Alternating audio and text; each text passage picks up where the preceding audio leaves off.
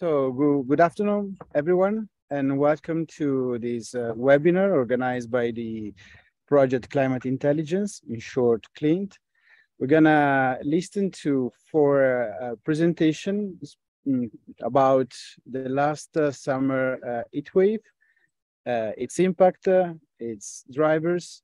And so this is part of the CLINT project, which is a European project which is combining climate science and artificial intelligence to produce climate services, enhanced climate services, which are then provided to the stakeholders and the public through climate services information system. So I will stop here and introduce the first speaker, who is Arthur Essenfelder, who is going to present Summer of Extreme Drought Risk Monitoring in 2022, together with Andrea Toreti. Okay, so good afternoon, everyone. Good afternoon. So it's a pleasure to be here and to be able to show the development that we've been doing in JRC. So the goal of the presentation, we can say that is true. So the first one, it's related to the session, is to show a little bit on the monitoring activity that we do in the JRC, and try to give a kind of a broader context, particularly on the drought event that we saw over Europe in 2022, and that we're still seeing its effects. And the second one is also to show a little bit on the data that can, for instance, feed in the project and be relevant for the development for the more than 3 years available that are still resting for the development of the project. Thanks, Andrea, for the presentation. So my name is Arthur. I'm working at the Joint Research Center, so part of the European Commission. I'm working particularly on a project and an exploratory project related to the implementation of artificial intelligence and machine learning methods in our disaster risk management unit. I'll be spending very few words into that just to show a little bit on what we're doing. So it's kind of in the initial stages. But the main focus here is, as the title says, is to show a little bit more on the monitoring of the situation regarding 2022.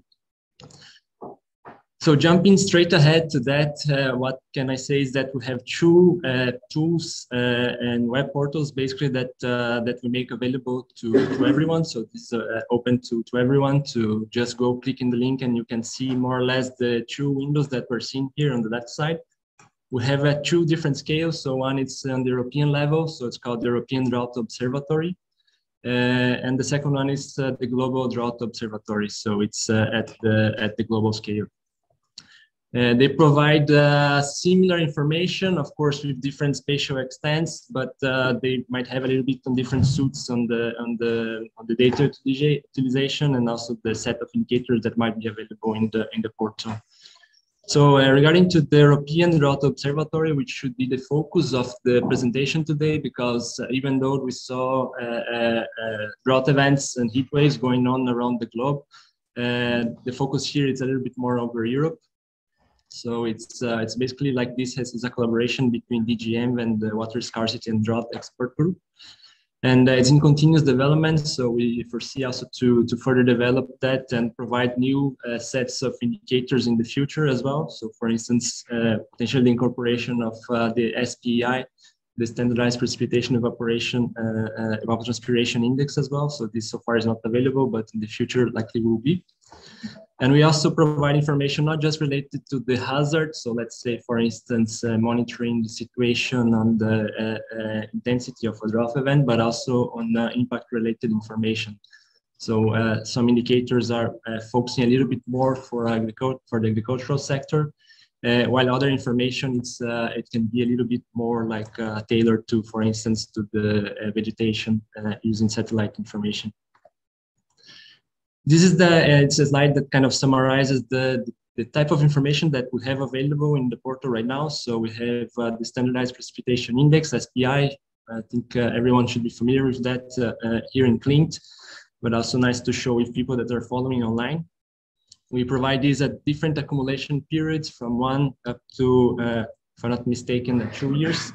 You can change that by just right-clicking on the name of the indicator in the portal and selecting both the time that you want to see, but also the accumulation period. We have other indicators that are related to the soil moisture anomaly, vegetation anomaly coming from FFR, low flow index, and also indicators related to heat and cold wave index. Part of our activities as well is to provide information to the member states and the general public in general, let's say, on how situation might be evolving with related to extremes, with related to droughts. And we can do that by issuing reports. So for instance, we issue a report by assessing and evaluating the evolution of the drought event in Europe, which has been published in August of 2022. So it has been quite a busy summer for us in the unit to develop these activities. But we also have other ones that goes a little bit like back in time, and also the ones that are being produced right now. So for instance, we produce also analysis between the 2019 and 2021 extreme drought in the La Plata Basin in South America. There's currently undergoing an update of these ones. So this event is still going on. So it's and we're still monitoring and updating the situation over there. By the beginning of the year, so we saw that we kind of identified that the situation was pointing to a drought condition in basically in the southern part of Europe, so in the Mediterranean area. So we kind of produced also this report in February, focusing, of course, in the western part of the Mediterranean. We then in March issue another report related to the impacts in northern Italy. And then later this year, also in August, a little bit later in the month, also a situation particularly to the drought and water scarcity in the Netherlands. The image that you see in the right is just the SPI accumulation period of 90 days. So this is computed at daily level using ERA5 data, and it's just to show an indication that basically it's just showing like for the past 12 months, so from August of 2021 to August of 2022, how that the situation is just not in Europe, but also is global. We focus a little bit more in Europe. We can see also on this animation here, the evolution of the SPI in this case is 1 month accumulation, so 30 days. And it kind of shows like the reasoning on why we have issued these reports. So for instance, we can see that there was a strong like negative anomaly in terms of precipitation over the western part of the Mediterranean. So that's why we issued that report in February. And then we know that this has kind of expanded over the rest of Europe for the following months. We have here the key findings of basically the report that we issued in August of 2022, covering the European territory, let's say. So this has been something that has been, for instance, further expanding and worsening as early as of August. So this is like, of course, it has been like written in August, so it refers back to that time. And we have also other kinds of let's say, impacts and reported consequences that I'll be explaining a little bit later on, or kind of touching a little bit on those. As I mentioned, we saw that this was already beginning as early as January. So we could see, for instance, the SPI1 was showing a little bit on a negative anomaly over Spain and Portugal, and also on the southern part of France and the western part of Italy, so northwestern part of Italy. And also through the soil moisture anomaly, this was also showing that we were having a negative anomaly over similar areas. In February, we could see that the situation was particularly bad on the northern western part of Italy. Again, coming back, referring to the report that we issued there, and also showing a little bit here on how the soil moisture anomaly was also represented on that time. By that period, we could also see that the 2021 and 2022 period, it was already showing to be quite warm and dry. So it was also an indication of another extreme event that we could see and that further developed during the summer, which is the heat wave. But I'm not touching so much here the heat wave. So again, the focus is on droughts.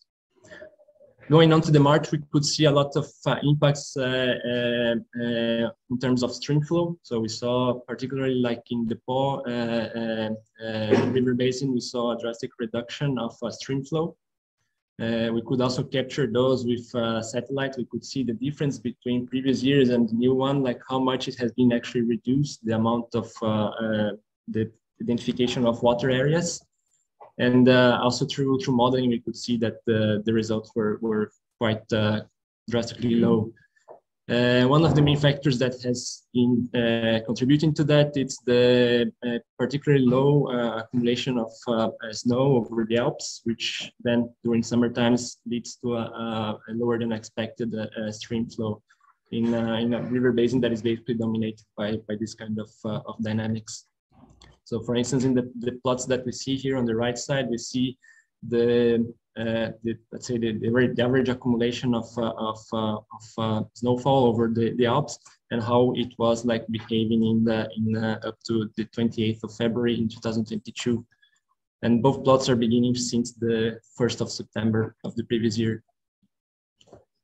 In March, we saw that the situation was expanding to other parts of Europe. So we saw, for instance, the SPI3 was showing a little bit of negative anomaly over Romania and other parts of Eastern Europe. And while the SPI1 was showing a drastic like coverage area, kind of the whole part of Northern Europe, like Germany, Poland, and other countries, and also still persistent over the Alps. Jumping now to the, let's say, current situation, or at least as of August, we see that we still have a very significant soil moisture anomaly over kind of whole of Europe. So this has been an event that has particularly hit hard, like the western part, but also other parts of Europe have been hit. And also the FFR anomaly related to the photosynthetic activity of vegetation is also showing like a negative anomaly, particularly over France, Italy, Germany, and Romania and Hungary. This, of course, has several different types of impacts. So like when we talk about drought event in combination with a heat wave, we can see, for instance, situations where we have like reduced stream flow in rivers. This can lead to a situation that has been verified in the Po River. So for instance, seawater intrusion, but also like river transportation, which has been seen as being disrupted in Germany. Other kind of things that are can be affected, or sectors that can be affected, are related to energy. So energy production, particularly from hydropower. And of course, we can pretty much clear say that this is going to affect agriculture, which is the case. So we can kind of expect to see a reduction of 20 to 25% reduction in soybean, and something like 70% reduction in rice in Italy. Not going to go so much here into details because the colleagues are also going to touch a little bit more on the past and in the future, but drought is expected to be like a growing concern in the future. So this is something that it's important for us to keep in mind in order to develop products that can be also useful to end users. And just very quick words on a little bit on the machine learning side that we're currently developing in the JRC. So we have this project that I mentioned before that is called IACS, that is called AI Enhanced Climate Services. The idea is to use tools and methods related to machine learning and AI to see if we can better characterize the drought event and better identify its dynamics, like evolving in time and space. And of course, at the European level, the European Commission, we have the Destination Earth Initiative. I think I'm already over my time, so I'll stop it here. And can leave the floor. I'm not sure if I should take questions or if I should just pass here. Thank you very much, Arthur. If there is one question in the room, I don't see any question in the chat so far. Otherwise, we can move on with the next speaker and then keep all the questions for the end of the seminar.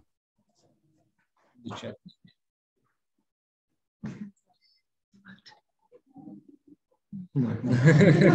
Good morning. So the next presentation is collective work by Eduardo Zorita, Elena Xoplaki, Andrea Toreti, and David Barriopedro. And so, Eduardo, please. Thank you very much, Andrea. Yeah, this second talk will be focused on giving more paleoclimate and historical context on the summer 2022 event mostly in Europe. So I will give a perspective more longer time scales, or millennial time scales based mostly on climate modeling. And then David Barriopedro and Niklas Luther will provide a more specific, well, shorter time scales for the last centuries, and also based on real data, not only modeling. So my name is Eduardo Zorita, just for those of you who just see me for the first time. And I would like to start defining a little bit how this event in 2022 actually was reflected in the atmospheric circulation in Europe. So if we have a look now at the patterns of sea level pressure, so just the atmospheric circulation, in this summer, in summer 2022, so I show you here from left to right, June, July, and August of sea level pressure. And if you look at the European continent, which is just roughly in the middle of the plots, you see that in June we see, well, mostly almost no anomalies. So these colors reflect the anomalies, so the deviation from the mean. But in July, we start seeing a center of high pressure growing, centered over Europe, that actually is persistent and stubborn. It doesn't disappear in August, also for Europe. It's shifted also a little bit towards the east. So that will be our definition of this extreme event for the summer 2022 in Europe in terms of the atmospheric circulation. And one can ask ourselves, do this type of events happen in the past? So this type of very persistent blocking high pressure event over Europe, did it happen in the past? Was it related to external drivers of climate or not? That type of question will help us to address if that will increase in the future under climate change, of course. So if we look a little bit at the past centuries as simulated by climate models. So we need, of course, to have information about the external drivers of climate over the past centuries. And I will show you the two main external drivers. So, of course, we didn't have a lot of strong changes in greenhouse gases, but we did have very strong changes in volcanic activity, which is considered to be the most stronger climate driver in the past millennium. And you can see that, well, this is a reconstruction based on information in polar ice cores of volcanic activity. And you can see that the volcanic eruptions tend to cluster in certain centuries. So for instance, around 1200, we have actually a very strong activity. Also in around 1800, at the beginning of the 19th century, there was a strong volcanic activity. But there were some centuries, for instance, for 1,000 years ago, and now, in which the volcanic activity is very weak. This has a strong impact on climate, and we can ask ourselves, is it a driver for this type of events or not? Another important driver of the past millennium is, of course, changes in the solar output, in the solar irradiance. And here the information that we have about past solar activity is a little bit more uncertain. I present here from left to right, so the axis is time. So different reconstructions of solar activity. And you can see that there is a large uncertainty.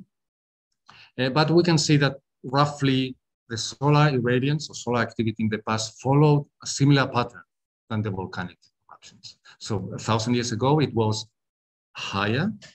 And then we had a little ice age, periods of low solar irradiance, around 1600. And then the solar activity increased towards the 20th century. So the combination of these two drivers can be used to drive climate models. And I show you now one simulation with a Earth system model from the Max Planck Institute of Meteorology, which is a red line. This is the simulated near global, European temperature.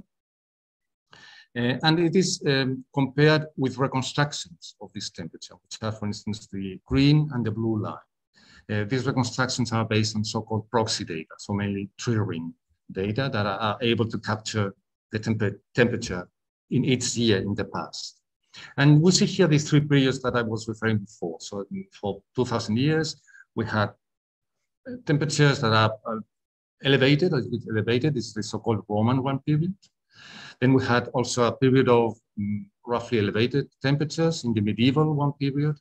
We had then later, about 1600, the Little Ice Age, so 2 or 3 centuries with very low temperatures, and then the recent warming that continued until now. But we can see that actually the model simulations and these reconstructions agree rather well. So we can ask ourselves, do this model produce this type of events as the 2022? So we have a physical system, a laboratory in the computer that is able to replicate the climate of the past reasonably at some point. So I will, in the next results, I will just focus on the last 1,000 years, not the last 2,000 years, just to be more specific. And here I will show you, or actually show you what I defined is an index of the 2022 event. So this blue line is computed, or tell me how intense was this pattern, the pattern that we observed this year, through the last 1,000 years in the simulation. So for instance, very high numbers, for instance, in this particular year means that that summer was very similar to 2022. And numbers in this blue line close to 0 means that that summer was completely different to 2022. And this line is very interesting. It's the most interesting result of my talk. So it covers the period from 1850 to 2100. So I have spliced here 3 simulations: the past 1,000 simulation, the historical simulation, and 1 scenario simulation for the next 100 years. And what we see immediately, so we see that actually this index shows no trend, no coherence with that external forcing that I showed before. So you don't see any impact of volcanoes or solar activity or even greenhouse gases in the next 100 years. So concerning circulation, what the model is telling me is that actually these variations are all random, are all chaotic. There are no impact of external force. However, the fact that I cannot reach a number here of 1 for this index, it's also telling me that the model is not able to produce a summer 2022 in any of the years. So there is actually there are summers that are similar to this year, but the model is never able to reproduce a summer like this. So that is pointing to deficiencies in the model, one possibility. Or the other possibility is that this summer was so strange that 1,000 years of simulation is not able to cover that small probability. So let's have a look now at the simulated pattern in this year, 1037, and you will see immediately the resemblance to this year, to 2022. Again, we see, well, this is the pattern that I showed you before, just to compare. This is the observed pattern this year, and this is the pattern simulated by the model in the year 1037. And you see, again, was this blocking over Europe in July, which intensifying very strongly and very stubbornly in August. The reason for this intensification are unknown, but now we could be able to look into the model itself, if what could be the drivers of this type of events. So we have several events of this sort, and we will be able to look at it. However, this, as I said, the model produces something similar, but not completely similar. If we look back at the simulated patterns, and at the observed pattern, and in the simulated patterns, there are some shifts. They are not in the same place. That's what the model is not able to produce an event that is exactly like the one we observed. It's shifted. So the model dynamics are not realistic enough to produce an event as observed. So we have to take this into account for the future. We will not be able to simulate events that are as realistic as we observe. And that has consequences. For instance, when we compute the temperature simulated in this year and related to this atmospheric pattern. And this is my last slide before I hand over to David. We see, for instance, the temperature that was observed at that summer 1037 in the model. And we see that the heat wave is produced much farther to the east. It's actually almost Russia, almost Siberia. It's not produced in Europe. So that subtle difference in the position of the blocking centers in the model gave rise to a large difference in the heat wave production. So there's something that we have to remember. So the models are very good laboratories, but they have deficiencies. And we have to be careful then when interpreting the results. And with this, I hand over to David Barriopedro that will give us an overview about the last centuries based on proxy data. Thank you, Eduardo. Just remind the attendees that there is a question and answer space where you can write your question, and we will then ask the presenter to provide replies. David? Okay, thank you.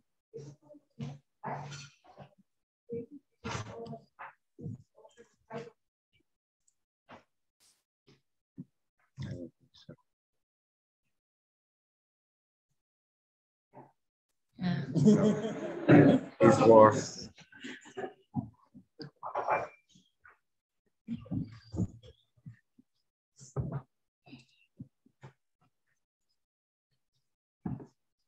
Okay, very good. So thank you very much. Good afternoon.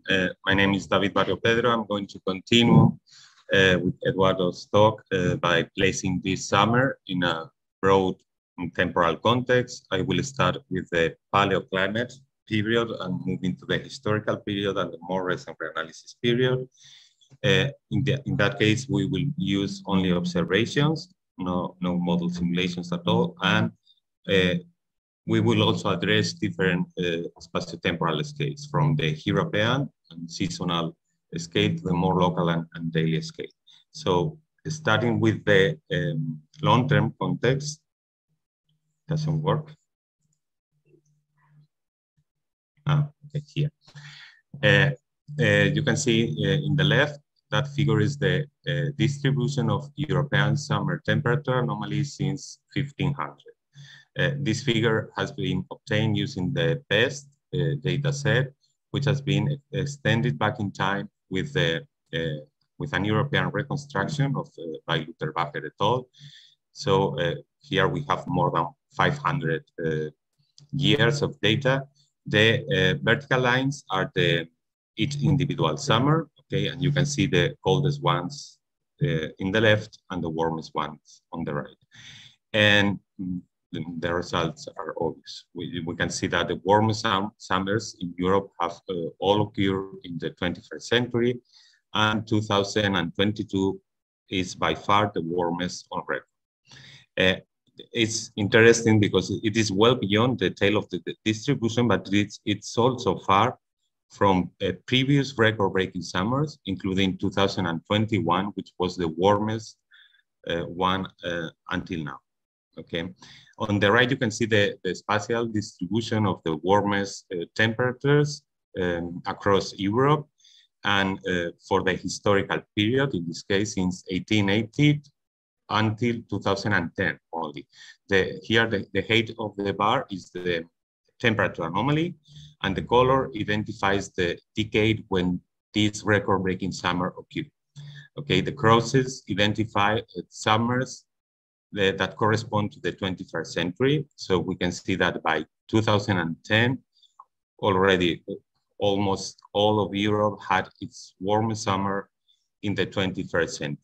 Okay, highlighting here two summers, which were the 2003 that affected Western Europe and 2010 that affected Eastern Europe. If we update this map with the last 12 years, this is what we get. There are new records in Europe, although the 2003-2010 summers are still there. And interestingly, there have not been many local records for 2022. These are the grid points here with a dot. They have been mainly confined to Iberia and some regions of the UK or Central Europe. So no many local records at this grid point scale, in spite of being the warmest summer. on Europe at European scales. So to further understand this figure will show all the top 5 warmest summers, and you can see that 2003 and 2010 were characterized by mega heatwave episodes that affected Western and Eastern Europe respectively, but there were also regions with near normal cold temperatures at that time. And differently, recent summers have been characterized by warm temperatures all over Europe. And there are no so clear signatures of a mega heatwave event confined to a specific region. And we can now understand this reduced number of local records for 2022 because the warmest areas in Europe this summer occur over the same region that was previously affected by the 2003 mega heatwave event when the temperatures were higher therein.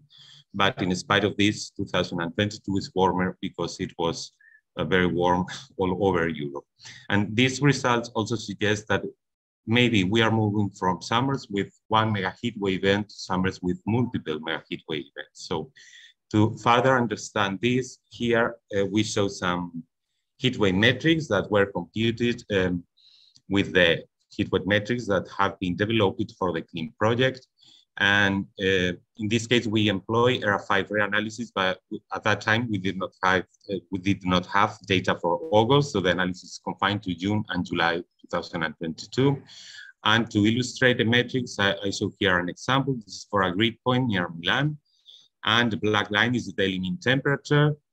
The dashed line is the threshold that we employ to define a heat wave, which is the 90%. A heat wave is here defined as a period of at least 3 consecutive days with temperatures above that threshold. And below in red, you can see the heat wave events at that grid point, shown as the temperature exceedancy above the 90%, okay, according to the this axis on the right. So we can see that at this grid point, there were only in June and July 4 heat wave episodes, and this is one of the metrics. We compute the number of episodes for June and July. The second one is the longest heat wave spell, that probably was this one here, the last one.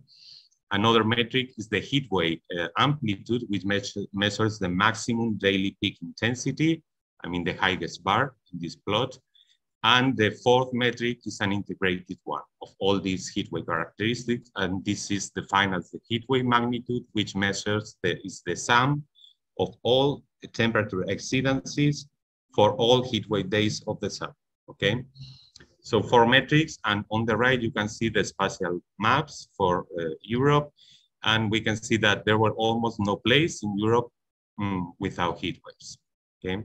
And but in some regions, including mainly over the Mediterranean region, there were several heat wave episodes, sometimes 4 or 5 in just 2 months. But in addition to this, some of these heat waves were very long lasting. This is shown in the upper panel on the right. This is the longest heat wave spell duration, and we can see that the same region, the Mediterranean one, had heat wave events lasting more than 10 days, sometimes approaching 2 weeks in a row. The heat wave amplitude pattern is different. It's shown on the bottom line on the left. In this case, the highest values occur in Central Europe and the UK, where they reached it for the first time, the 40 degrees temperature threshold therein. And the last map, the bottom right, is the accumulated heat wave metric, the heat wave magnitude that shows that the most affected region in Europe was, again, the Mediterranean, in particular, Iberian Peninsula, with heat wave magnitudes approaching 60 degrees. That means that all days of June and July had temperatures at least 1 degree above the 90%.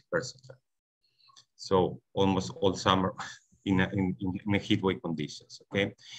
And limitation of this approach is that we cannot grasp how these different heat wave events affected different regions, if they were simultaneous or not. So we also adopted a different approach and an event-based approach in order to identify heat wave events. In this case, we look for spatially coherent patterns of heat wave conditions that affect large areas simultaneously, and then we track these spatial maps in time to follow the evolution of the heat wave events. Okay, in doing so, we found that there were different heat wave events.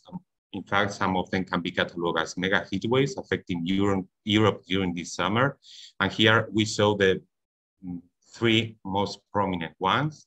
The first one occurred in June, and it was a long-lasting one, more than 2 weeks, and it mainly affected southwestern Europe. There was another mega heat wave in July that affected Western Europe, but also some regions of the Mediterranean and Northern Europe. And the last one in August, another persistent event, in this case affecting Northeastern Europe. There are similarities across these heat wave events, as shown, for example, with the contours. They show the geopotential age anomalies at 500 pascals, averaged for the period that is shown on the title. And you can see that there are high pressure anomalies in all cases associated with these heat wave episodes, but there are also differences. For example, the heat wave event in August was associated with a blocking pattern, which is an isolated high pressure region in the north, high latitudes. And these systems are quasi-stationary, they don't move a lot.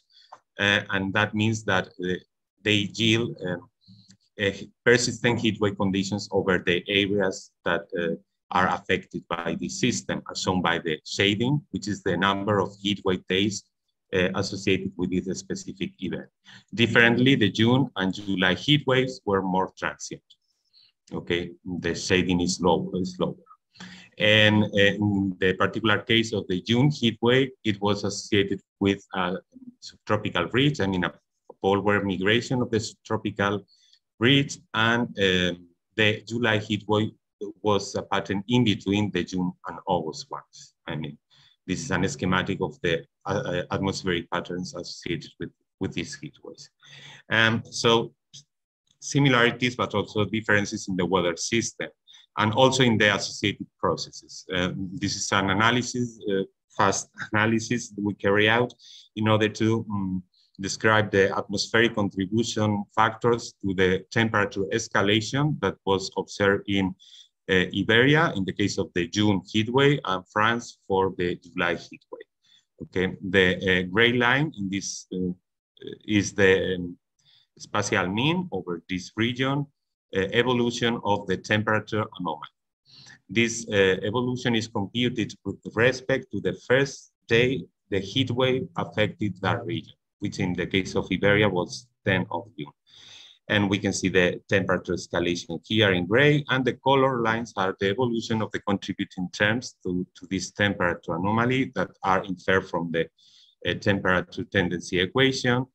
And the results indicate that this warming in Iberia was mainly associated with warm advection, horizontal advection from Northern Africa. Okay, differently, the France case study for the July heat wave, dominant term was mainly the adiabatic warming by subsidence, which is the blue line shown here. So this suggests that there could be also different contributing terms. And yeah. Okay, so I just wanted to end with an attribution exercise of this summer, but I'm going to skip this slide because this is not mine.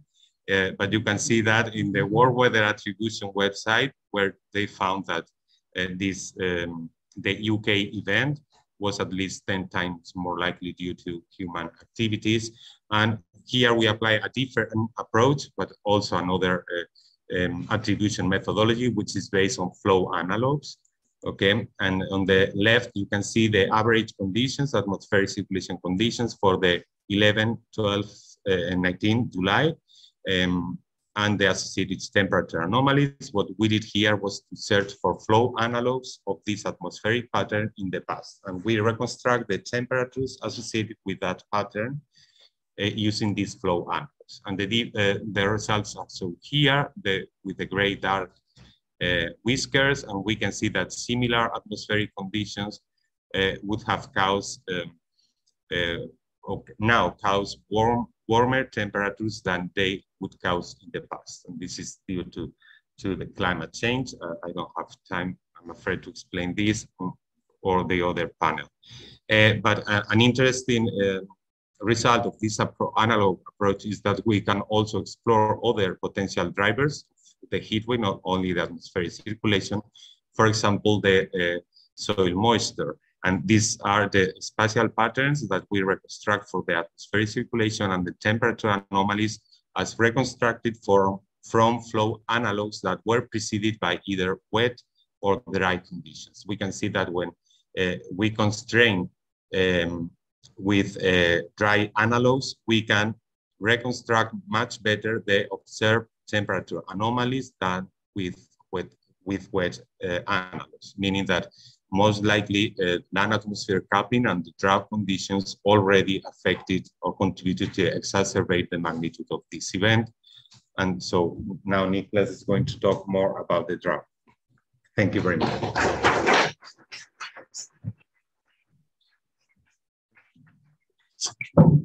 Well, thank you very much, David. My name is Nicholas Luther. I'm a PhD student from the Justus Liebig University. And we have prepared a short analysis of the drought or a short analysis of the severity of the drought of this year. And we have analyzed the Area 5 dataset for that purpose, covering the time period from 1950 to 2022. And as a drought indicator, we have used the standardized evapotranspiration precipitation index, or in short, the SPEI. And the SPEI is essentially an index which takes total precipitation and potential evapotranspiration into account, builds a water balance and normalizes the variable such that we can simply interpret the scale in the sense like we have it here shown in this table. So this is how we identify drought conditions with the SPEI, considering, for instance, a drought condition as moderately dry if the SPEI values range between -0.5 and -1, severely dry from -2, between -1.5, and extremely dry as being smaller than -2. Then we have some experiments where we define the spatial extent, but this I'm going to explain in a minute because it will be simpler. And we have also analyzed the SPEI on different scales, as Arthur already mentioned, that is also possible to analyze in different scales. And this is a figure just for illustration example. So we have here on the right-hand side the 2022 event where we are seeing the summer, the extended summer, and the full year meaning, for instance, here for 2022, where we see the drought conditions from August 2021 to 2022. And as you can see here on the map, so we have in brown the extremely dry conditions, the severely dry and the moderate dry conditions. And if we compare, for instance, the 2022 summer with the 2018, we see that especially the area of Spain was much stronger influenced by drought conditions, and also that the spatial extent appears to be larger. For the 2003 event, we see, for instance, that the spatial extent here was a bit bigger for the extremely dry conditions. For March, for the extended summer, we see, I would say, also that that European was greatly influenced in all three summers by drought conditions, where 2022 appears to be largely different from these 2 years, where on the 12-year scale, so really on the longer time scale, where we see that the drought conditions were persistent throughout whole Europe for this 12-month period, which we couldn't see in 2018 and a bit more weakly pronounced in 2003. Now, this was just for illustration how we could compare, let's say, 2022 with a certain year, and now we want to put on a ranking for the last 70 years. And what we did here is simply that we calculated for each year on these 3 different time scales the spatial extent of drought conditions we find. For instance, we take the moderately dry conditions and calculate how many grid points show these type of conditions. And when we do this, we can then simply do a ranking due to this metric and see how severe the drought 2022 was, where we then define severe, so to say, that we observe conditions and the corresponding extent on Europe. And when we look, for instance, so these are a couple of panels, I know, but when we focus, for instance, here on the extended summer in March from August with severely dry conditions, we see that the 2022 event was apparently the strongest on record and was also considerably high in the moderately dry conditions. However, it was not that strong in the extremely dry conditions. It points towards that there were many drought events over Europe, which were, however, not as strong as perhaps some other drought events in the past. When we have conducted, however, this analysis here, when we came to plot, we thought then thinking one step backwards, that when we analyze the 2022 drought conditions, we see that in Scandinavia, we have mostly wet conditions on all three considered timescales, which might bias a bit our results if we consider this full window. So we thought how sensible are our results here if we just focus instead on the smaller region, therefore excluding this region shown here in the green. And if we do this experiment, so to say that we only focus on the droughts in Central and Southern Europe, we see that the ranking is a bit different. So in all the different metrics that we have considered here, the 2022 droughts appears to appear in the top 4, an exception for this extremely dry condition over here, showing that compared with the last 72 events, it was one of the strongest drought events. And this can be even perhaps a bit further summarized. We thought that we have until now these conditions which are typically used, which we also use, for instance, which were also used in the drought report of the JSC, and we summarized them a bit more on the next slide. So we are checking now how much is the spatial extent of drought condition beds at least moderately dry. So we summarize all drought events that are below -1, or all below that are severely dry, and all that are extremely dry. And now the ranking, as you can see for 2022, if we focus on these first panels, is that the 2022 event is, except for this example here, always the top summer, so to say, top summer, and being that it shows the largest spatial extent of at least moderately dry or at least severely dry conditions. For the at least extremely dry, we see a similar ranking, and this basically suggests to us that the drought this year they may have been droughts which were more severe in certain regions, but given the Central and Southern Europe domain, it appears that the spatial extent of drought condition has never been seen before, at least in this record in the 71 years. Of course, this is just one metric of how to analyze it, so we have to in the future see how sensitive these results are when we use other metrics.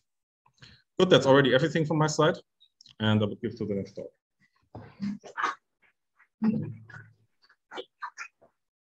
So thank you very much for the presentation. I see we have a few questions in the chat. So for David, I just reading the question. For the July heat wave, you showed the subsidence vertical advection was the largest contribution with little diabatic heating. Subsequently, you showed with analogs the dry soils likely exacerbated the event. How can I reconcile these two facts? With soil atmosphere coupling, I would expect a large diabatic signal. David, can you reply to this one? Can you repeat, please?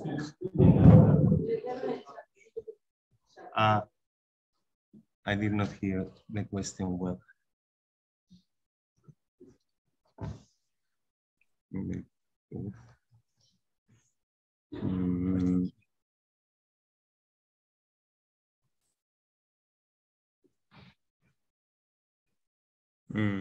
I cannot. I mean, it does not mean that the coupling did not play a role. It just, because I said that it was a very rough analysis. It was focused on the lower levels of the year and over a large space area. So there could be spatial differences that should be taken into account when approaching this. It's also important to say that when the different contributing terms are taken into account, the diabatic heating is considered as a residual of the temperature tendency equation, and that could be a wrong assumption. So in fact, the analog exercise suggests that this could be the case. But in any case, there are a diabatic heating role during the July heat wave. But maybe that was not very important when controlling the day-to-day variations, which is what we address with the that figure in particular, but in the analog exercise, what we explore is the role of preconditioning soil moisture deficit in amplifying subsequent temperatures. So this is not the same analysis either. But yes, we should better address this. Thank you, David. There's many other questions, but I would suggest that maybe we move all the questions to the end, and then so we have more time to discuss them. The next presentation is by CMCC, and so I see Veronica and Carmen connected online. Hello, everyone. So I would like to talk about the predictability of the 2022 summer at seasonal time scale. And we are all people from CMCC. And the overview of the presentation will be, if you go to the next slide. Yeah. The overview of the summer in ERA 5. Just talking about the temperature anomalies, the role of the atmospheric circulation, and the predictability of the atmospheric circulation related to the temperature anomalies. Then we will see how the seasonal forecast models have represented the summer of 2022 in the Copernicus system models. And then Veronica will talk about the heat wave and the world night indices. So next slide. And well, as David has commented already, we have in Europe and Southwest Europe, we have experienced different, we have several different patterns, let's say. So we focus in two regions. One region is Europe. We are considering also a part of the north of Africa because we are also interested in how is represented the coastal of the Mediterranean Sea. And then with the Southwest Europe. So those are the anomalies in the bottom panel. Those are the anomalies for the 2-meter temperature and in the whole, well, for the summer from June, July, and August. And then in the top panel, you can see the mean of all this region for the through the whole summer. So in dashed lines, you see the 90 percentile, and in red we can see the Southwest Europe, and in blue the Europe. So what we see here is that at the beginning of the period, at the beginning of the summer, so in July, we reach even 4 degrees of anomalies in the case of the Southwestern Europe, and around the 15th of June. Then we have another peak in the middle of July, as also you have seen in the presentation of David. And in the case of Europe, we have, you can see in the blue line, that the higher temperature anomalies were at the beginning of the summer, and also at the end of the summer, that were more corresponding to the Russian part.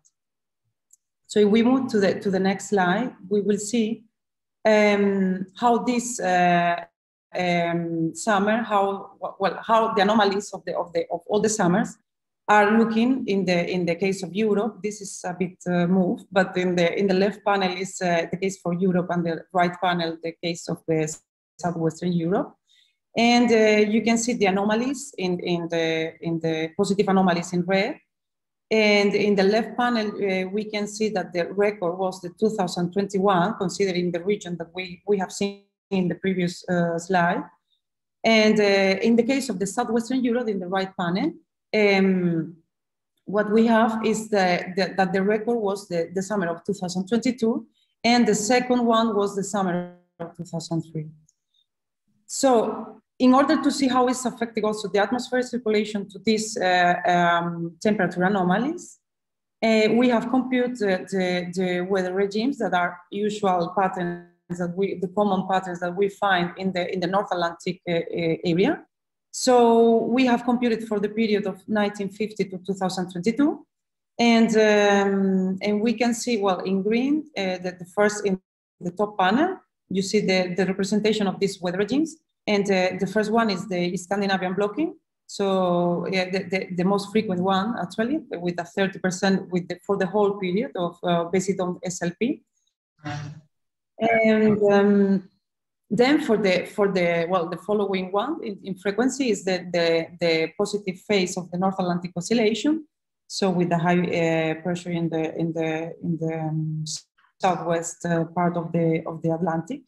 Then the Atlantic low with a low pressure in the middle of the Atlantic, and then the Atlantic ridge, which is the high pressure and in the Atlantic, let's say.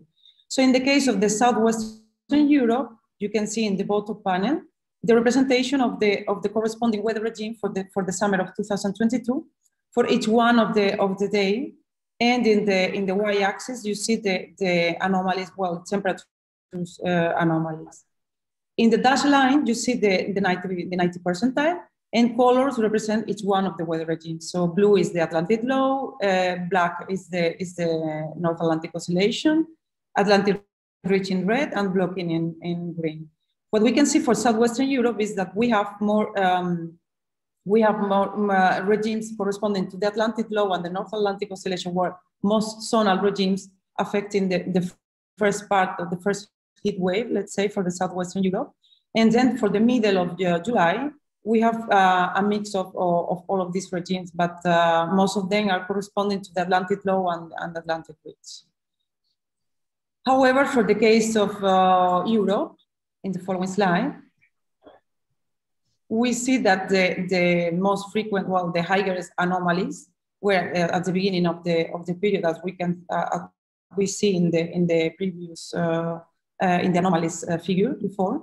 It was at the beginning of the summer and also at the end of the summer. But here, the regimes corresponding to these higher temperatures were at the beginning of the period most related to the Atlantic low, and at the end of the period most related to the blocking.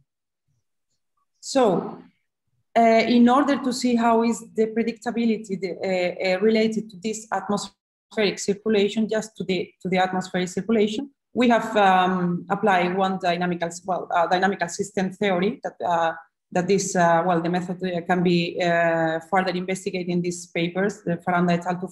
2017 and 2019. So what we can see in those papers is that we have the tools to understand the predictability of the system, the intrinsic predictability of the system, just measuring two properties in a phase space.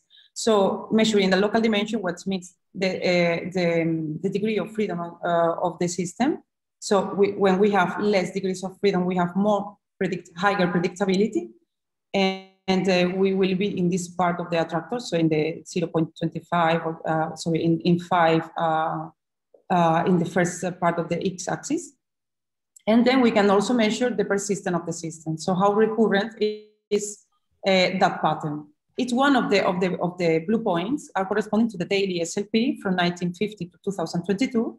And in colors, we can see the most, well, the higher heat waves, well, the huge heat waves that we have experienced in Europe that are corresponding in yellow to the heat wave of 2003, in dark red to the heat wave of 2010, and in the light red to the heat wave to the current summer, summer of 2022.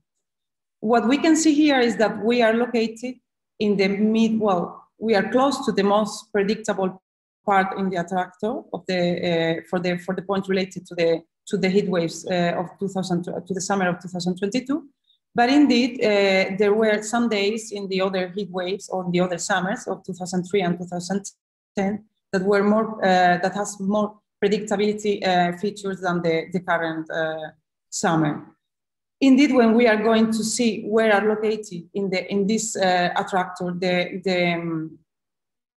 the days over the 90 percentile corresponding to the two areas of study, so Europe and Southwest Europe, we see that they are in the middle of the attractor, so they are not corresponding to any stream of this attractor. That means that they are not really high from the predictability, the intrinsic predictability of the system, and they are not even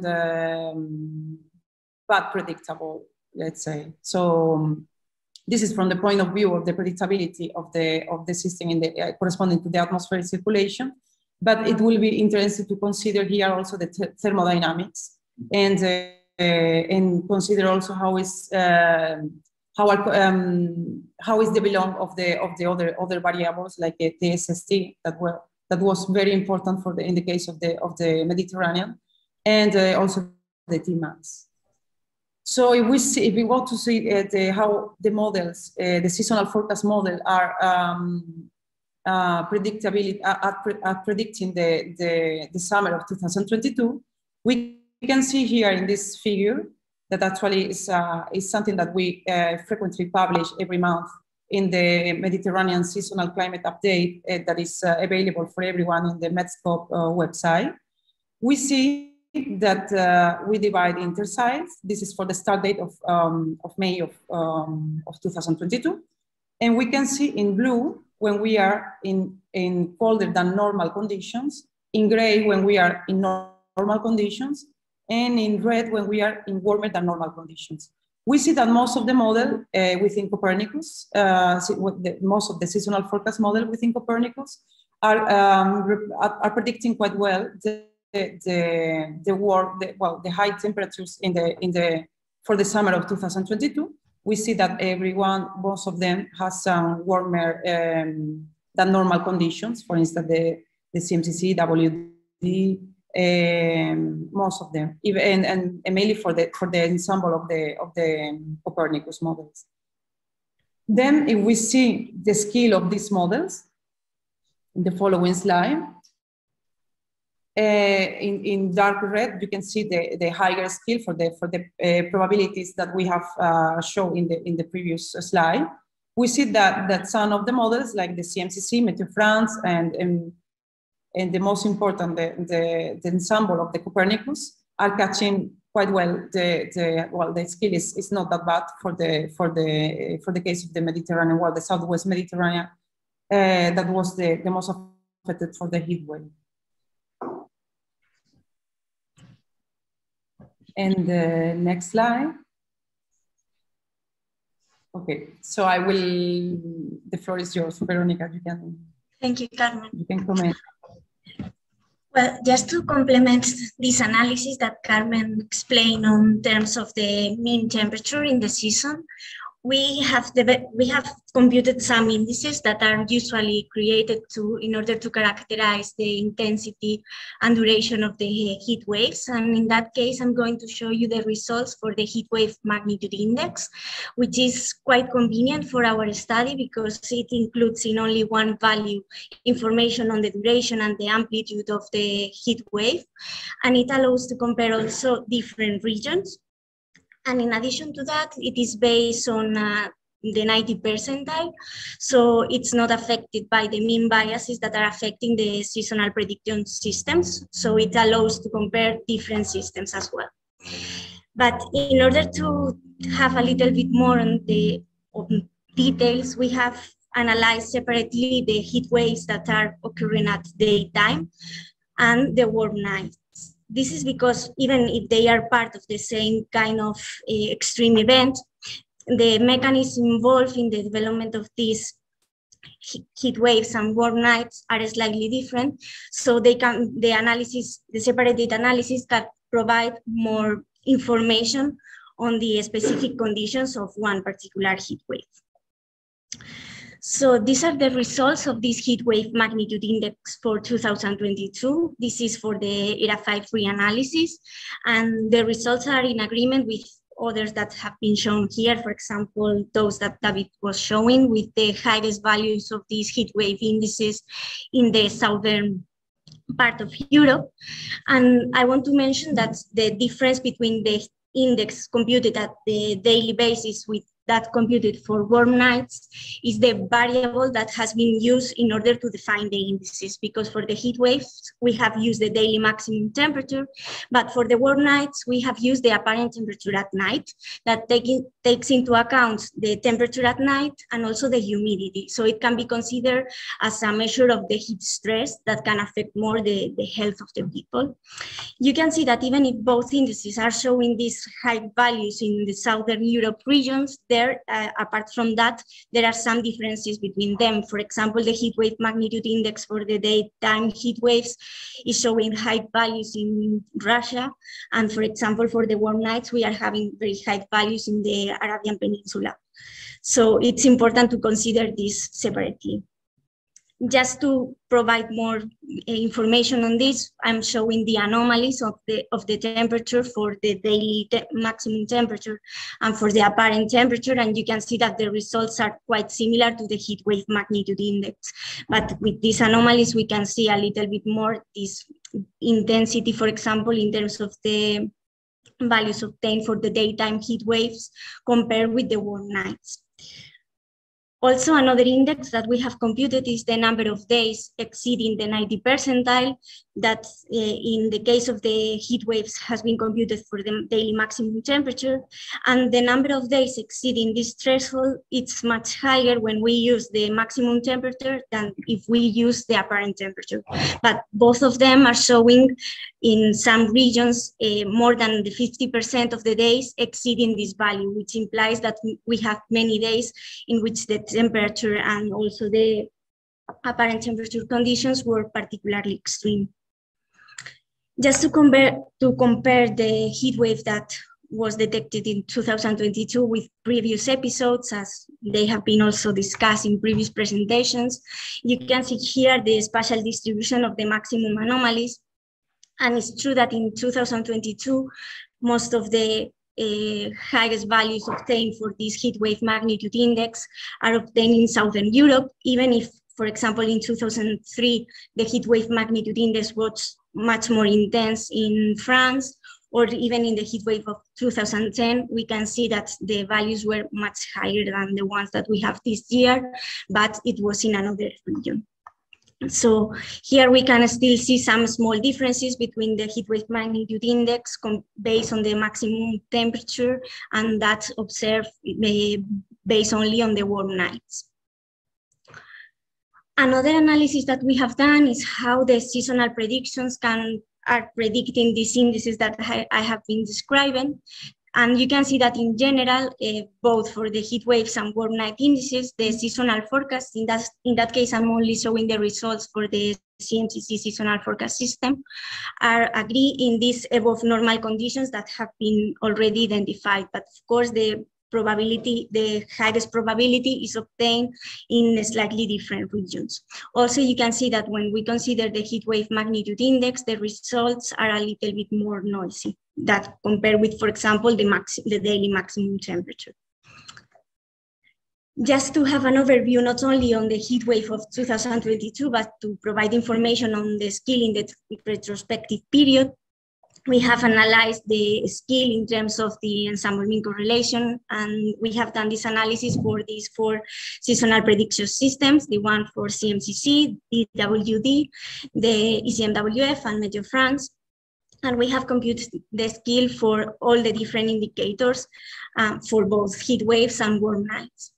I know that this is a large amount of information and I should enter into details, but we don't have much time. So I only want to mention from here that you can see that in general, the scale of the dynamical systems to predict the heat waves for all the indices that we are considering here is much higher in Southern Europe than in Northern Europe. And also you can see that there are some specific regions, like for example over Scandinavia, where the scale is much more limited when we consider the daily maximum temperature that, for example, if we consider the apparent temperature at night. Also, there are some differences between the individual systems that have been considered, but the analysis of the drivers that are playing a role in this kind of heat waves should be addressed in order to understand well these differences.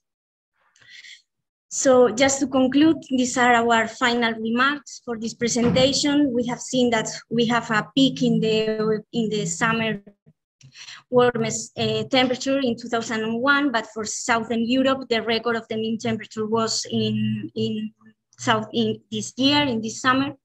Then also we have seen that the mean temperature anomalies also were quite extreme, and particularly in Southern Europe, they exceed the 4 degrees in average in the full domain. Also, we have seen that even if the blocking was the most frequent regime in summer, the anomalies in Southwestern Europe were affected by this frequency of the NAO and the Atlantic low. And also we have shown that the NAO and the Atlantic low are more predictable, but even the summer of 2022 was on average less predictable than other cases, like, for example, the one into the heat wave that we observed in 2003. Then it has been shown that the predictability from the dynamical system point of view of days over the P90 is not very high, and the value of the local dimension and persistence for those days are not in the extreme of the sea level pressure attractor. Finally, we have seen in terms of the indices that these values were much higher in Europe, in Southern Europe, than those observed in previous years, and also that the seasonal forecast system were providing these above normal conditions, even if the skill of these systems is most restricted to the southern part of Europe than in other locations. So that's all. Thank you.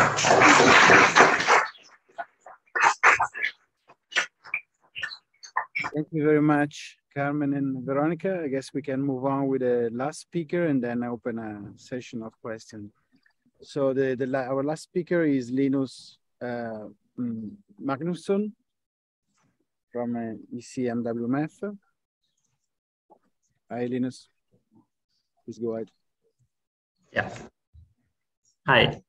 So I'm going to move to a slightly shorter time scales and talk mainly about the subseasonal forecast for last summer using the ECMWF extended range forecasts. But just to recap, we have already heard about the evolution of the heat wave and the spatial pattern for last summer. But here I'm going to focus on a box of covering most of Western Europe in my analysis. And what you see in the time series here is in red the evolution of the daily 2-meter temperature in this box with daily values in thin red lines and 7-day running mean in thick lines. You have the daily climatology in a dashed line. And here you see going from June into the end of August, these 3 heat waves, so the June and then July and August that's melting together.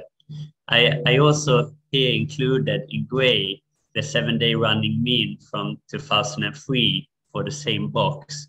And what one can notice is that even if 2003 kind of only had one really strong heat wave, it was much longer and much longer than the one we had this summer, which probably affected the health impact. So if we look at the northern hemispheric anomalies in the era 5, covering the 6th of August and 6th of June to 28th of August, you can see this heat wave or a heat anomaly over Europe. You can also see other parts of the world, for example, China, that had a strong heat wave. And then you can see the precipitation anomalies in the lower right panel, where we have the dry anomaly over Europe. You can see the wet anomaly over India and Pakistan, which had a much stronger monsoon than normal, leading to flooding. And also this dry band over middle parts of China, where they experienced a severe drought. So what I've done in this on this slide is now to make composites over this period, 6th of June to 28th of August. So I choose these days to be the full calendar weeks in the June, July, August season, because we produce our extended range forecast.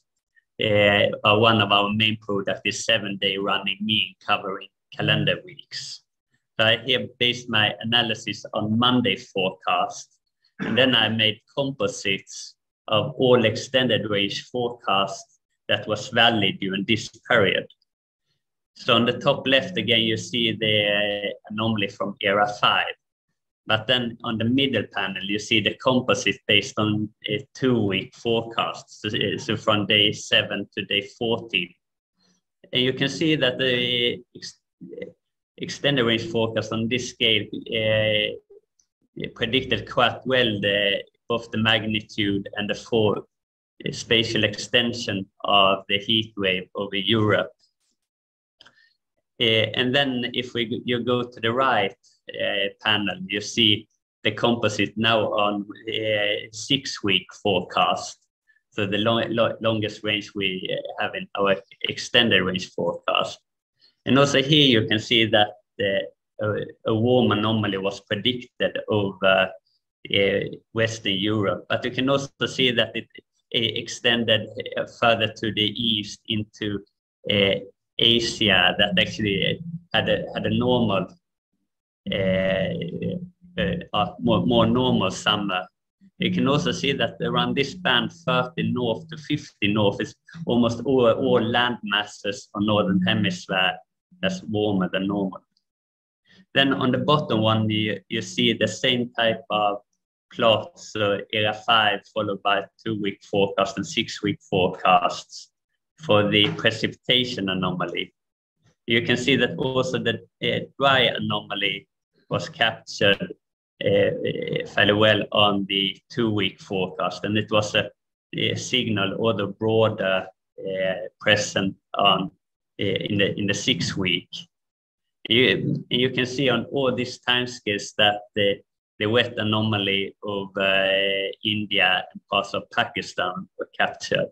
And a quite interesting feature that you can notice on this plot, that both in the precipitation, is the dry band starting from the Caribbean going over the Atlantic up towards Europe.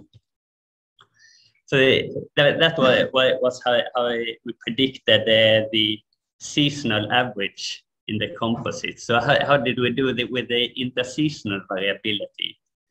And here you can see the week by week predictions, and also the era 5 temperature in this Western Europe box I started off with in black. So you see these 3 waves, and week 1 forecast and to some extent week 2 forecast captured these 3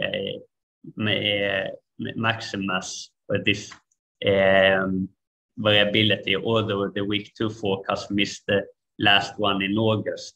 Then into week 3, week 4, we seems to lose this interseasonal variability in the prediction, although you can see that all forecasts are far above the 0 line in terms of anomaly.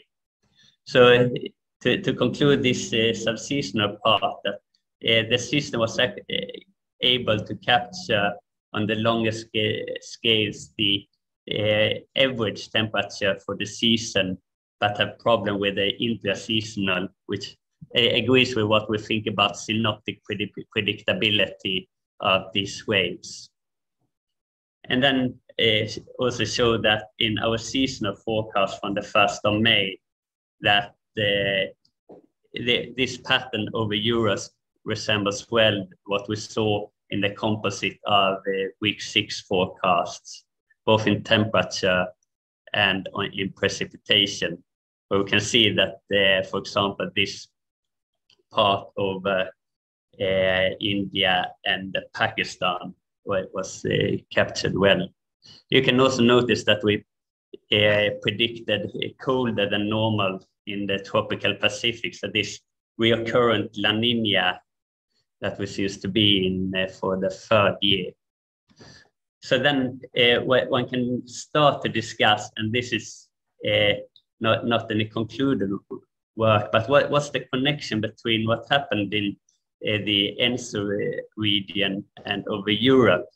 And when I was looking in using the CLINT time series data set we have developed for range of climate indices, and was looking into the June, July, August 1980 to 2020 monthly means. I actually saw that I'll start with the past winter, it was actually what we call the East Atlantic pattern in the CEST 500, where that had the strongest projection this summer. So that seems to be a stronger pattern than the 4 classical regimes that we mostly used. So I was looking into the correlation between the Ninja 3.4 index and this East Atlantic pattern in this time series database, and found some correlation 0.3, which is not too bad to be in this teleconnection world. And this type of teleconnection in the summertime from the tropical Pacific has been discussed in the Wolf et al. Paper and O'Reilly et al. Paper, and coming to a bit different conclusions, these 2 papers, and it seems to be quite sensitive to where the heating appears in the tropical Pacific, how the teleconnection to the potential over the Eastern Atlantic works. So to summarize, we had a good signal in extended range forecast for the composites over the summer, and we saw a similar signal in the seasonal forecast from 1st of May, but for longer than week 2 forecast, it was difficult to capture the intra-seasonal variability, and then one can discuss, and that's where I think the machine learning tools can help to see and dig into these teleconnections in the summer from the tropics into both ENSO and Indian monsoon into the European temperatures. Let's stop that. Thank you.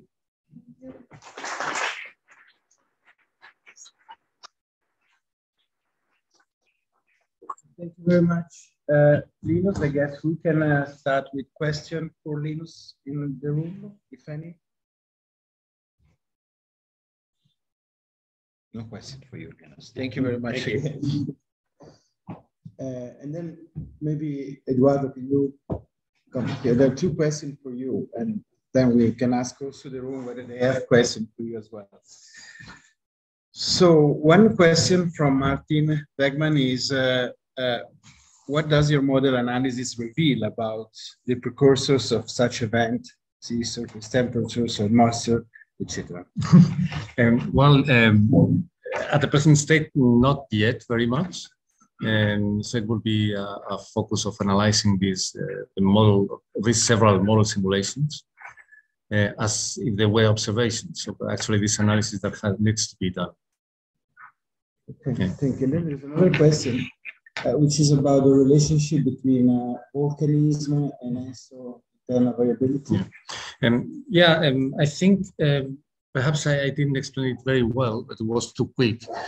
So the person asking is saying that I identified a strong impact of volcanism on the circulation pattern of this year, but that's not the case. Actually, what the simulation is indicating is that there is a very weak or non-existent impact of external force.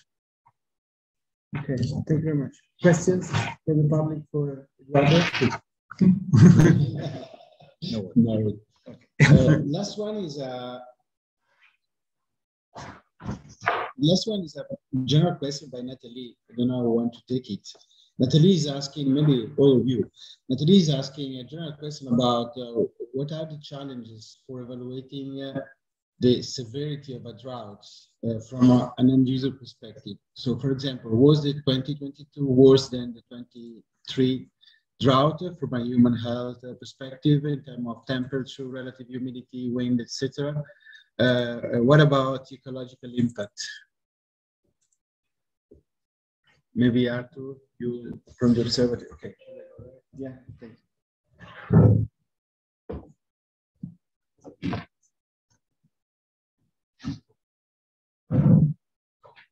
Yeah, no, thank you for the question. It's quite interesting, and it's something that is rather challenging as well to be considered. So, so basically, like something that really plays a role into that would be, for instance, the duration and actually when a drought event starts. You know, because this, for instance, can have impacts in different types of sectors. So the easiest one for us to be discussing is agriculture, of course.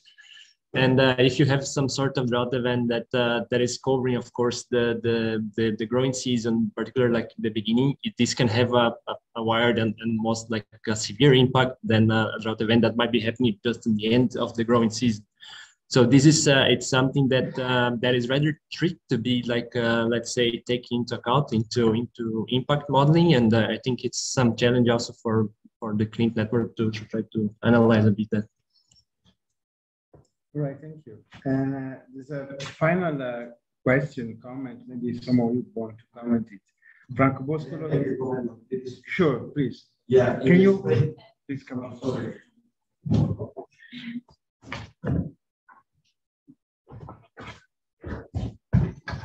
In Spain, there's now a mystery in mortality because we have had like a excess mortality lasting since the beginning of the summer, and it has only stopped now at the end of September, because in Spain there is a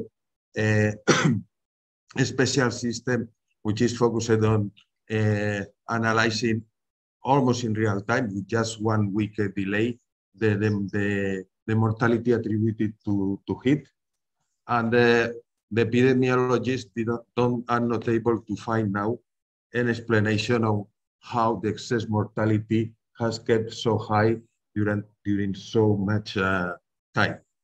So I guess that it is one of the things. Even we have a well-developed early warning system, and we supposedly should reduce the impact of mortality. This year, the mortality has been well above what was expected from the models which have been trained when dealing with individual heat waves. So perhaps there are challenges to try to model adequately this new reality where we may spend like 80 or 90 years in heat wave conditions. Yes, I comment. Thank you very much, Ricardo. And then a final comment by Franco Boscolo is, should we keep speaking about climate change, or should we better talk about climate crisis? You want to comment this?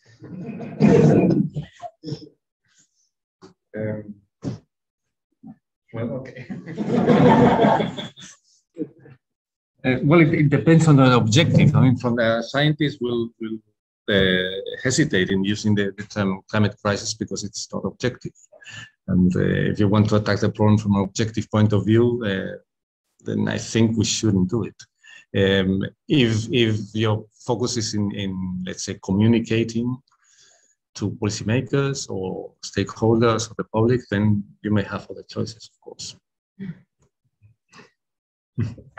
All right, I will say with that, we can close the webinar. Thank you for our speakers and presenters.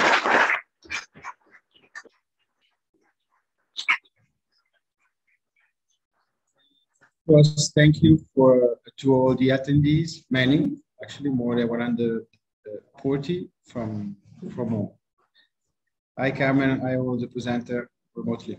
Bye-bye.